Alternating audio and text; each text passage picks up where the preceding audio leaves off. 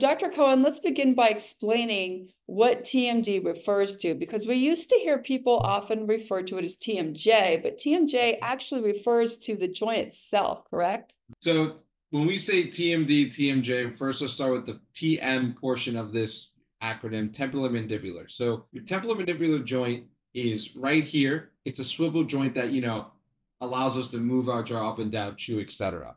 It's a very small joint, but it's very complicated for its size. There's a lot of things going on in there.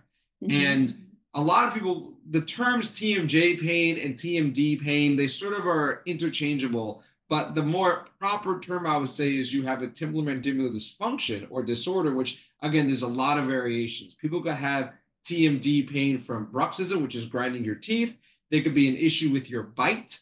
There could be your masseter muscles, which are here, are overpowering. There could be a structural issue, a nerve issue, etc. So it's an umbrella term covering a lot of different etiologies.